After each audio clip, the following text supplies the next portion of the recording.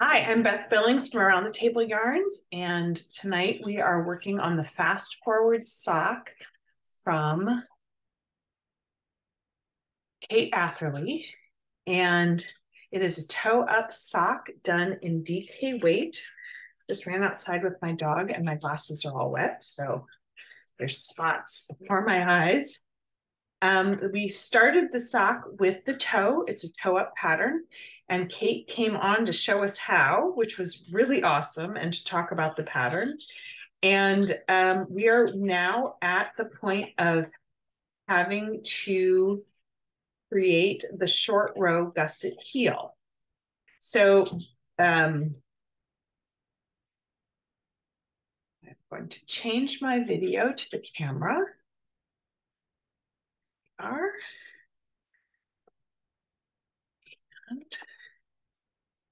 So at the point where we are,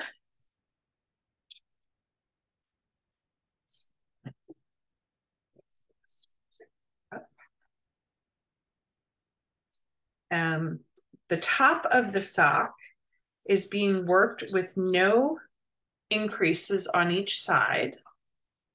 And the bottom of the sock from this point up is being worked with increases that are coming out. And it looks like I haven't put my marker in, so I'm going to go ahead and put my marker in.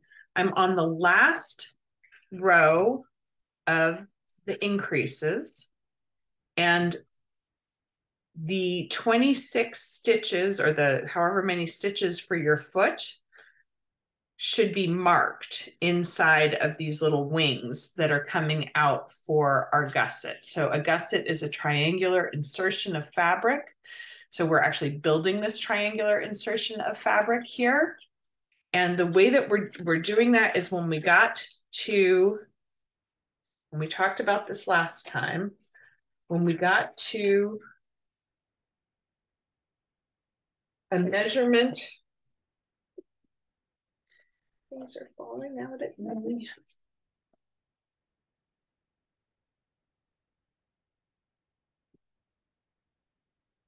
So if our foot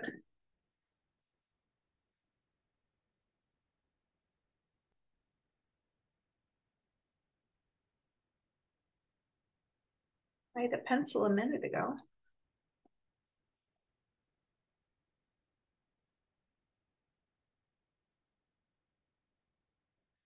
If our foot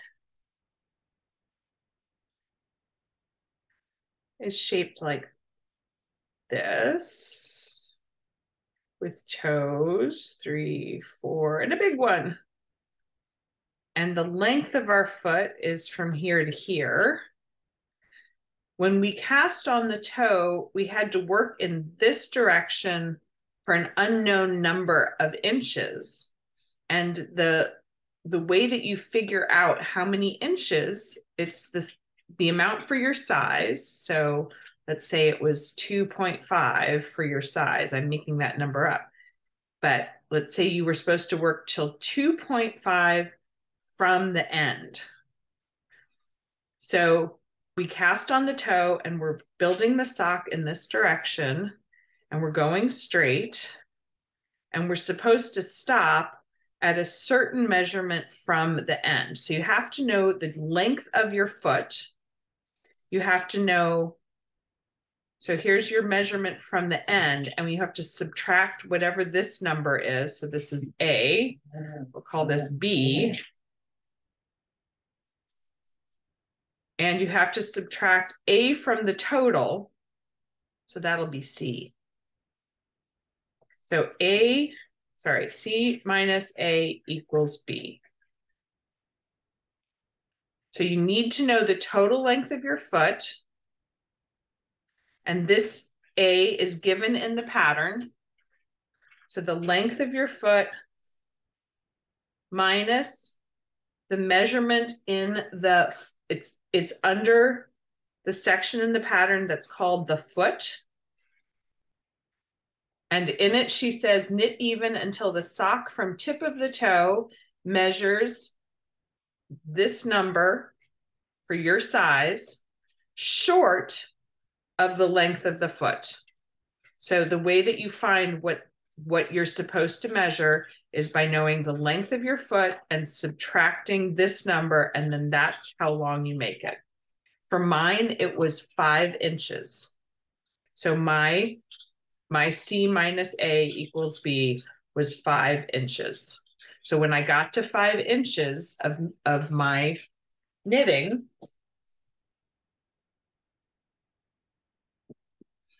here, I began increasing only on one side. So the way the pattern tells you to do this, she tells you to arrange your stitches so they're on the first, so that they're divided in half, essentially. And you do the increases on 1/2. So I did it magic loop. I've seen many people in the group doing it in double points. You can also do it on 2 circulars. You can also do it by marking which half of the stitches are the front or which half are the bottom of the foot on a small circular. So all of those ways are valid. So then you're increasing at the beginning of the round and marking here. So I'm going to go ahead and slip in my markers, which I hadn't done.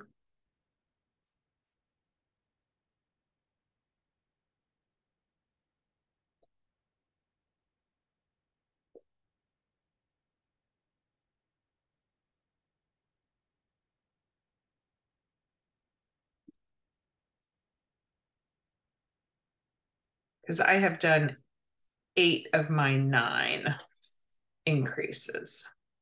And I just wanted to demonstrate on the video the increase, because it is a make one right and then a make one left. So the increases happen before the marker, and they happen at the beginning of however many stitches you've increased. So the first time you do it, you come to this side and you make one, and then you place the marker. And then when you come back again, you do a round in between, and then you make another one and knit one and then slip the marker. And we're going to do that again also on this side. So it's happening on both sides. But you can see that these stitches are sort of winging out to the right, and they're also winging out to the left. And that is the gusset for our heel turn. So now I'm going to do one more increase, and I'm going to make my stitch to the right. So I'm going to come in from behind. So to make one right, I take my left needle and I come in from behind the strand between the 2 stitches. I like to pull it forward and hold it with my finger. So you can see I'm holding that loose, and then go in. So again, to get into that stitch, sometimes I find it a little tricky, and I like to pull it forward, hold it with my finger behind, and then knit into the front of that stitch. So to make one right, the left needle comes from behind and the right needle knits into the front of the stitch. Now I should have 9 stitches to my marker.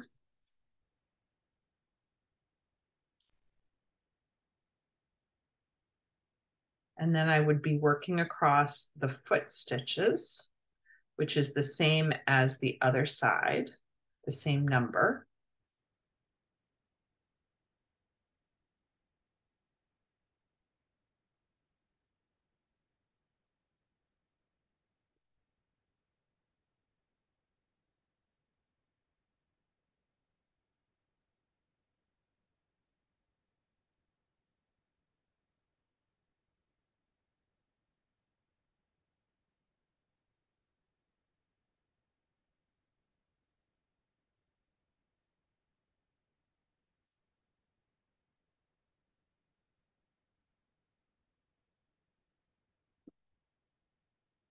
So again, I have 8 stitches remaining there. So to do the increases for the gusset, these are happening at the ends of these sections, the beginning and then the end of the bottom of the foot section.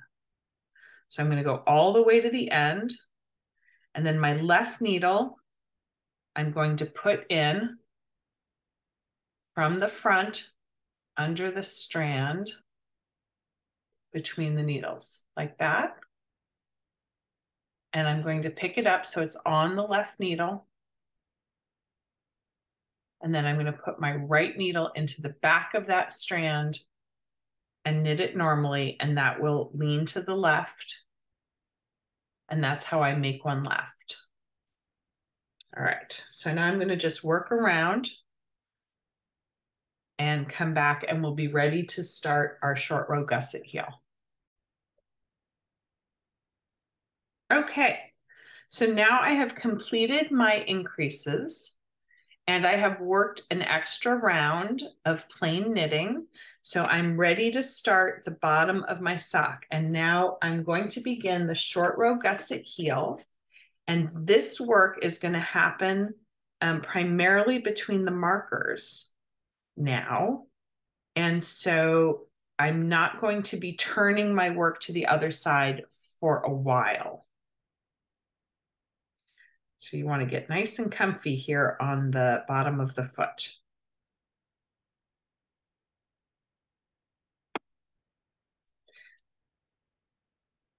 So we're going to be doing this with a German short row, and we're going to be working back and forth in stockinette with the German short row.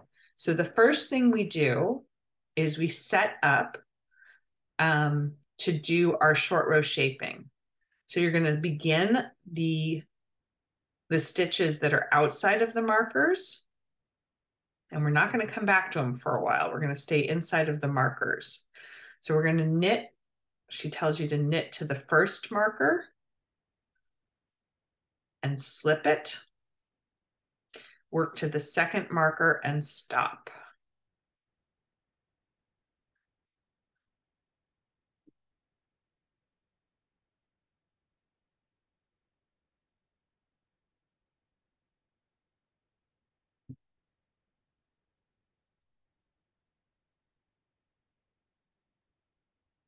I have the tiniest little cat who's outside of the door of my room.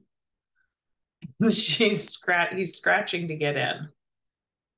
And it sounds like there's a monster out there. And it's just a little bug. Okay. So I've worked to the second marker. I'm not slipping it. I turn my work. The marker is now on the right-hand side, and I'm facing the purl side of the fabric.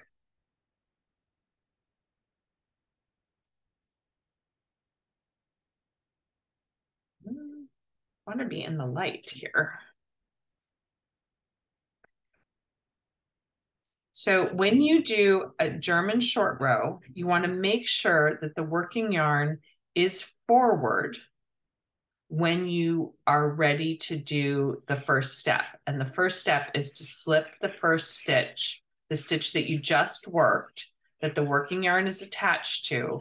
You slip that stitch purlwise onto the right needle and take the working yarn over the top of that stitch, over that needle.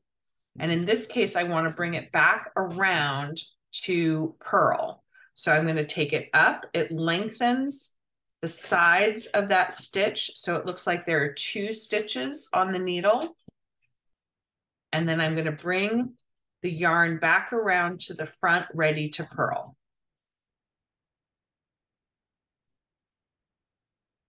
I'll show you that again in a minute.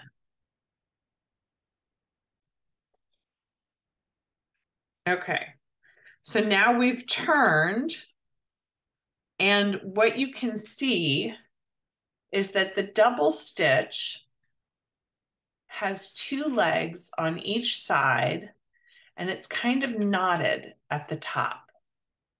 And it's just inside of the marker. So it looks visibly doubled. And that's why it's got given the abbreviation of DS, which stands for double stitch.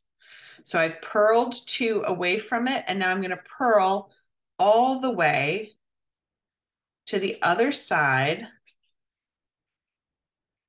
of the marker section.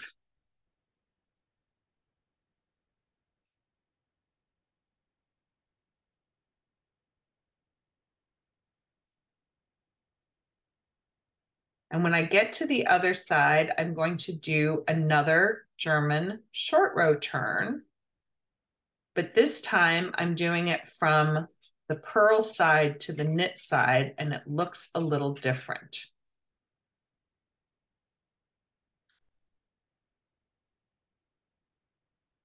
So I knit the stitch before the marker and turn.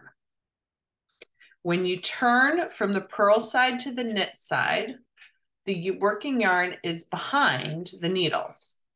So the first thing you have to do is move it to the front, and then you slip your stitch. Now you pull up on that stitch a little bit. It elongates the base of the stitch and creates the double stitch again. And now I don't need to bring the yarn forward because I'm going to knit.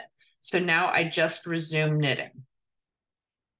So I'll do a couple and then show you what that double stitch looks like. So it looks very similar to the stitch on the other side. It has two legs.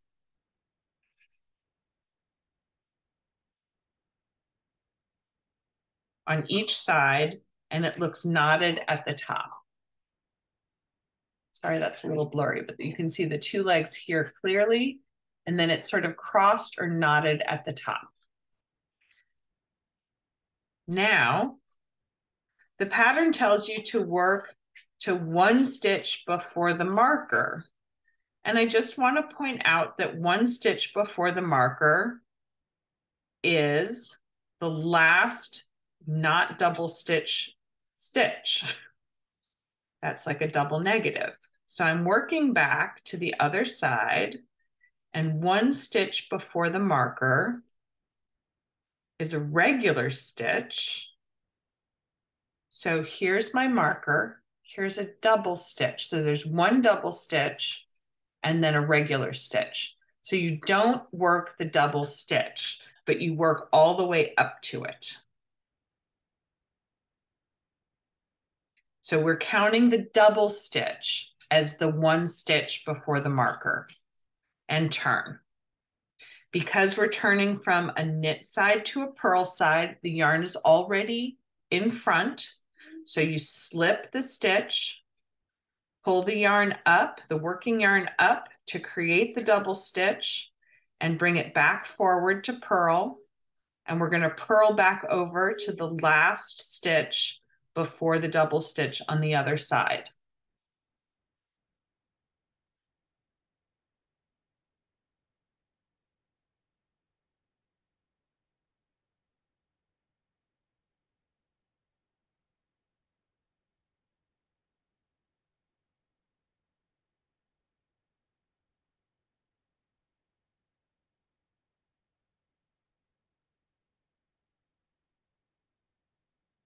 So nicely, these rows are going to get shorter and shorter as you go.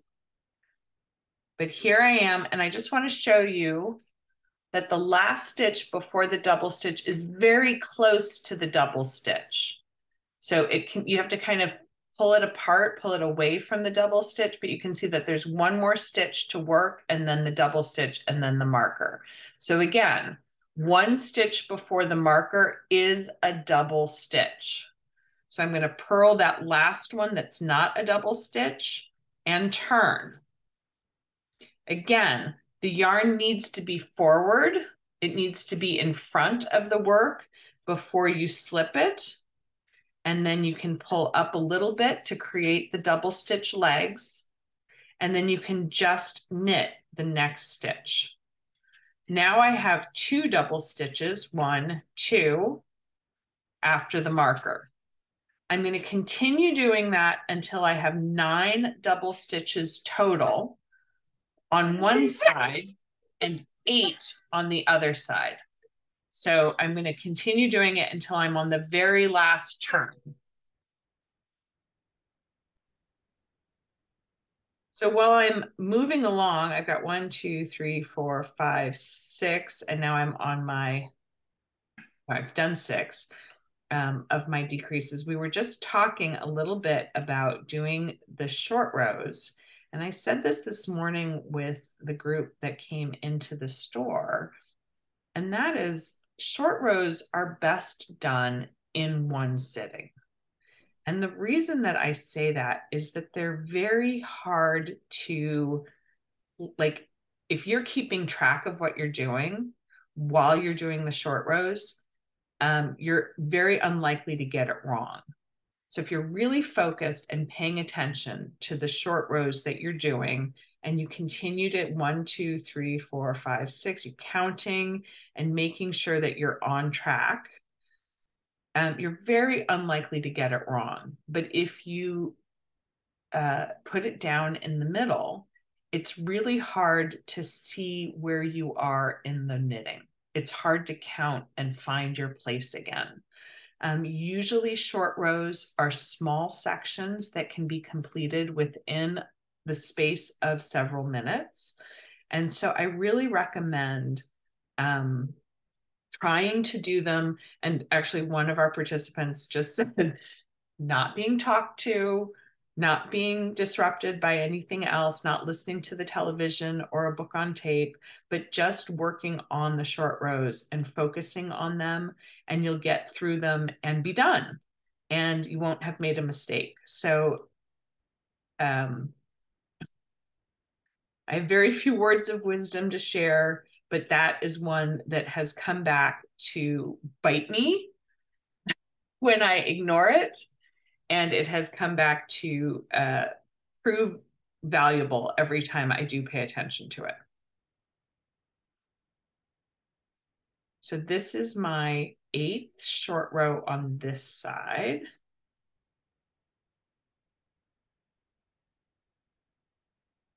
Let's see. So I'm getting up to the end.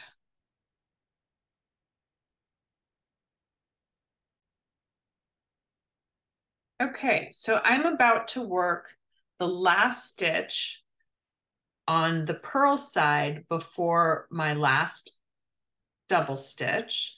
And on this side, I have 1, 2, 3, 4, 5, 6, 7, 8. So this is the beginning, wrong page, of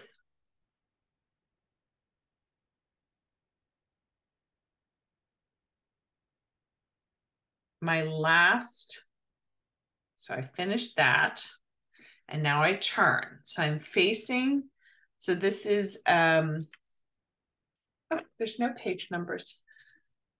Under our short row gusset heel instructions, on the second page, it says you'll be facing the right side of your work.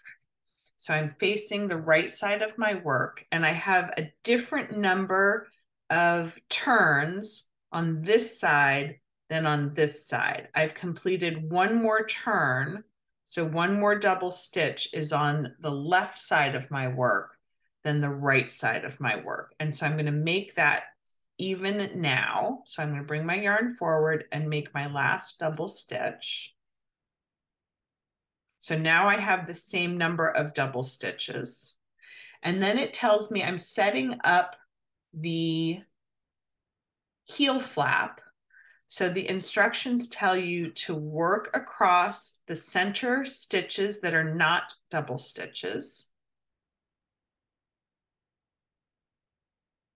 And then you're going to come to the end of those.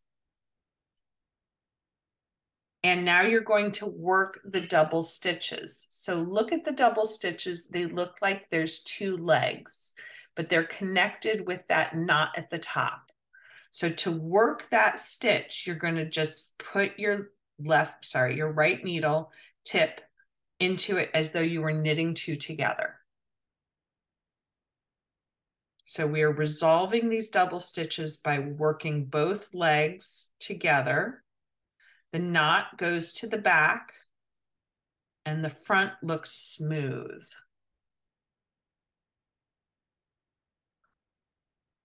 So just look at that again. I'm going into the double stitch as though I were knitting two together.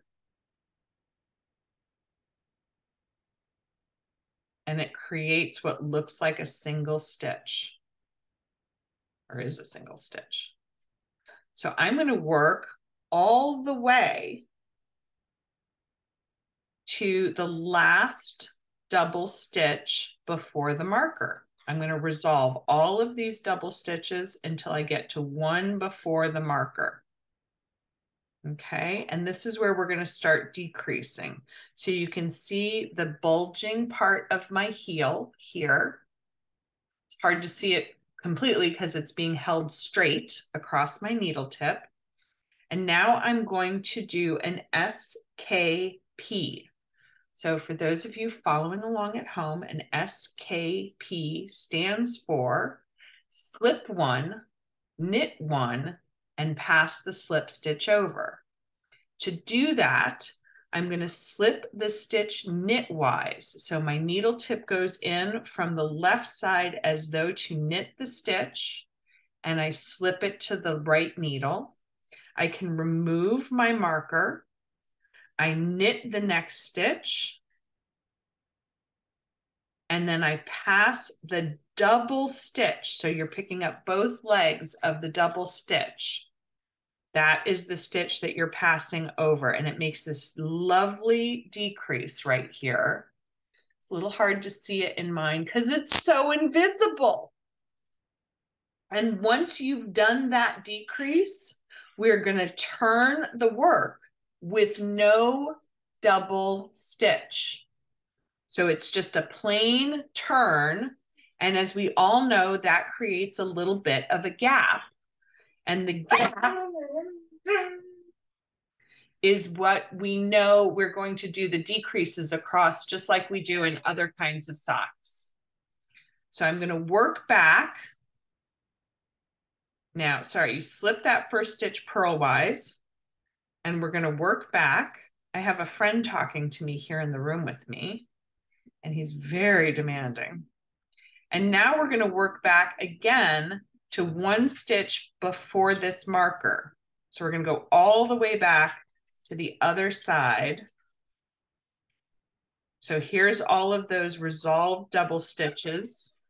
They look a little bit lumpy, but they're very smooth, and they look very smooth from the right side of the fabric. I'm going to work all the way back over to my first marker. And now I hit the double stitches again. So this is the last single stitch. And again, to resolve them, this time we're purling them, but we purl under both legs. So you can see that that looks a little bit like I'm purling two together.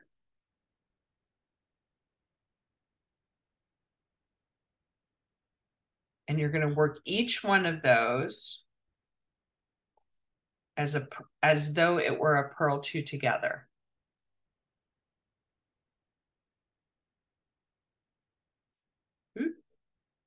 So you might have to pull in a little bit. Again, if I have to pull the needles apart, see how much distance there are between my needles? That's so I'm making the stitch bigger, so it's easier for me to get through smoothly. So go in, and you can use a little force to pull them apart to make it easier to make those stitches. You're the boss.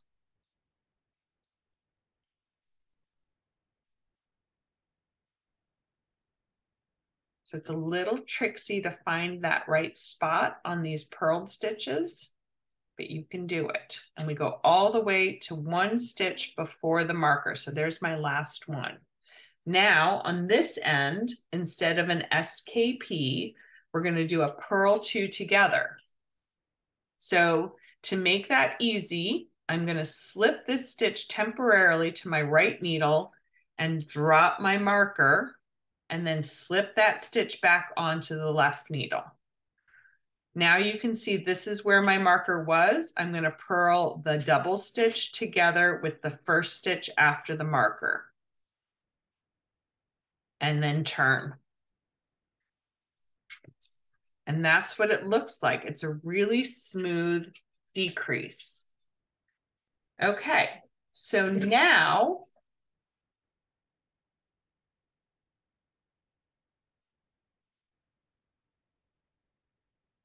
I have begun the heel flap, or I'm about to begin the heel flap. So somebody asked if you wanted to do this in a contrasting color, when would you change colors? And I would change it when you start working inside of the markers, and I would continue through the heel flap and until you start working back in the round. So all of this that's been built up underneath, you can see this turn would be in a contrasting color.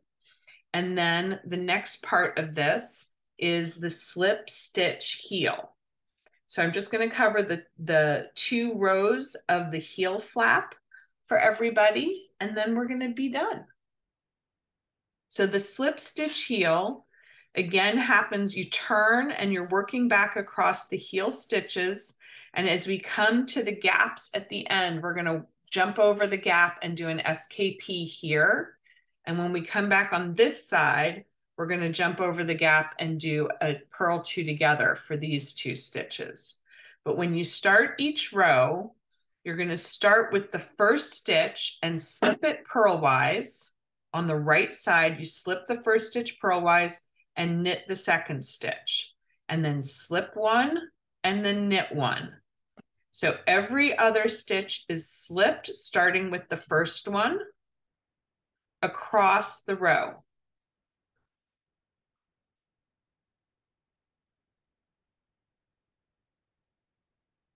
So it's a very rhythmic repeat. And if you've worked one, just look down, and that means you're going to slip 1, work 1, slip 1, knit 1, slip 1, knit 1. I can feel the gap coming. It's right there. Slip 1, knit 1, slip 1. And I'm not going to knit that last one because I work this decrease as an SKP. So I slip this knitwise, knit the next stitch over the gap, pass the slip stitch over, and turn. Slip this stitch purlwise and purl back to the 1 stitch before the gap on the other side. Now she gives actual counts of how many stitches, but it works out to 1 stitch before the gap. So you can trust me.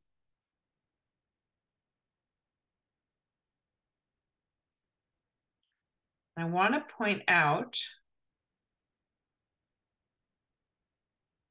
when I get back over there, that I have decreased a stitch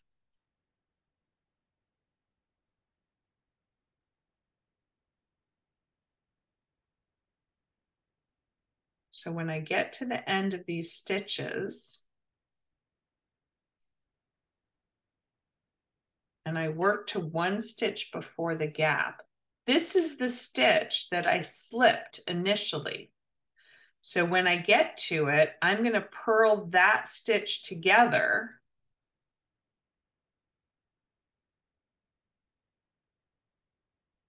and now it's moved over a little.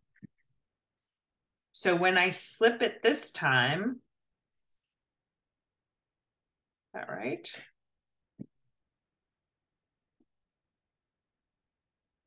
Does it still line up? I guess it does line up.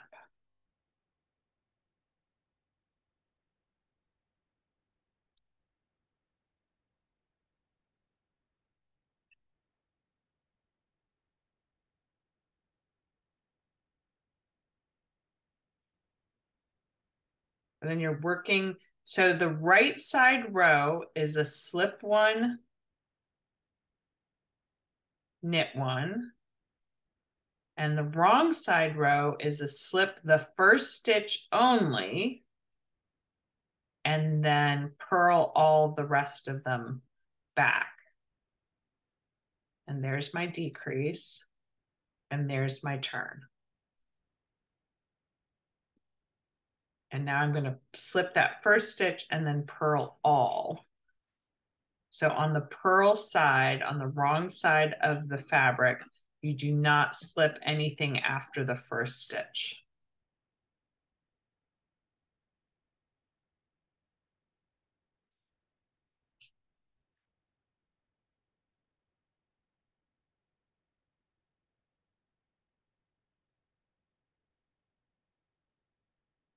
All right, so you keep doing that until you have one stitch left of each gusset.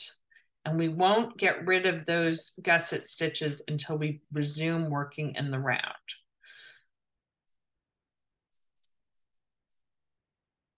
Does anybody have any questions?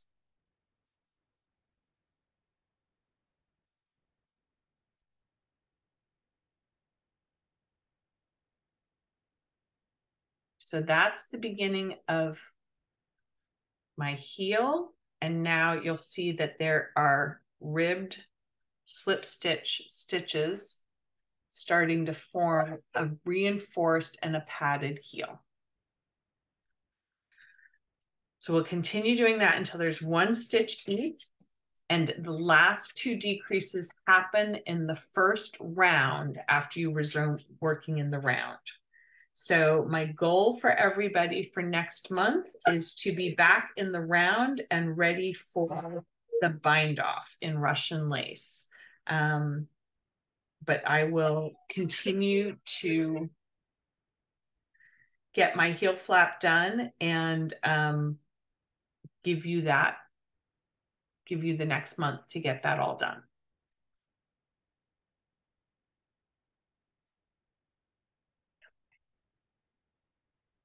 All right. If there's no questions, I'm going to stop the recording. I hope everybody is enjoying the pattern and is enjoying the yarn.